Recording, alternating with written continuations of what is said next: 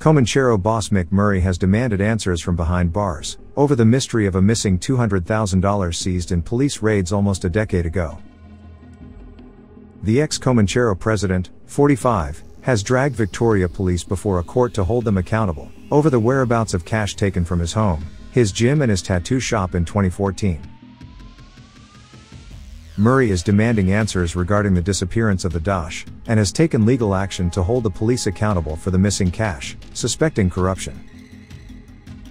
According to Murray's lawyers, prior to submitting the court application, they made multiple efforts to find the substantial sum of money.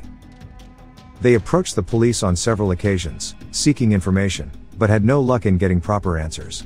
Despite numerous inquiries, no information regarding the missing funds could be obtained.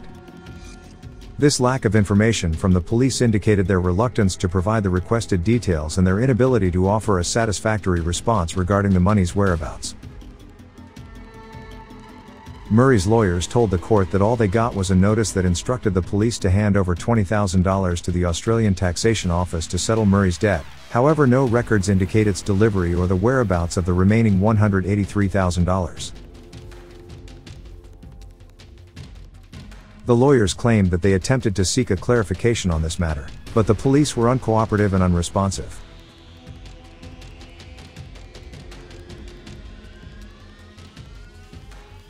In reply to the lawyers' query, Victoria Police told the court that the cash is not missing, and is instead sitting with the Australian Tax Office.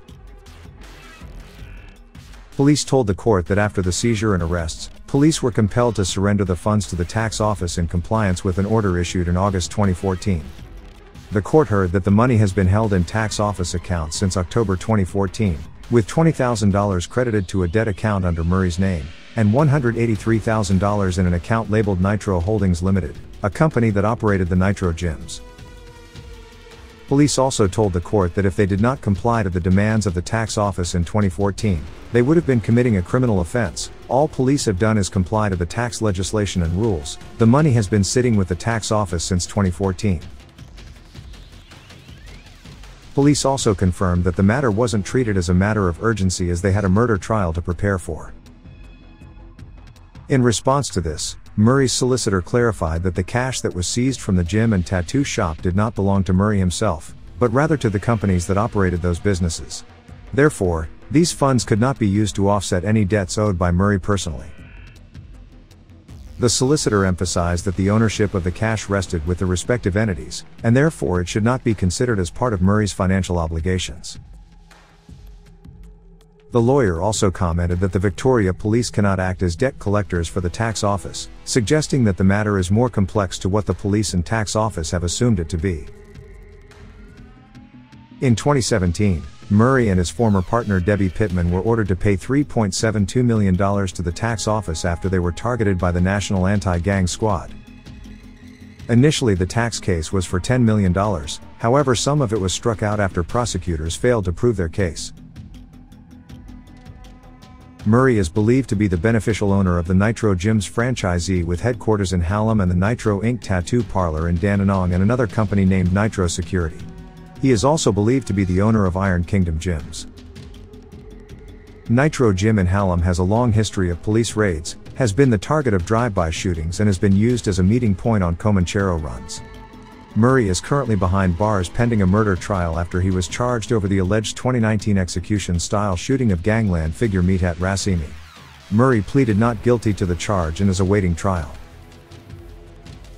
Upon reviewing the application presented, Magistrate McNamara at the Melbourne Magistrates Court acknowledged that the matter was intricate and not as straightforward as it seemed.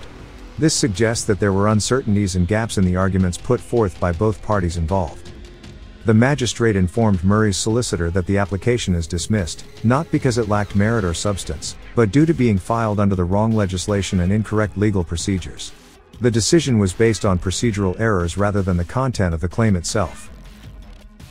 Murray's solicitor accepted court's decision and expressed intentions to refile the claim in order to pursue the return of the seized property.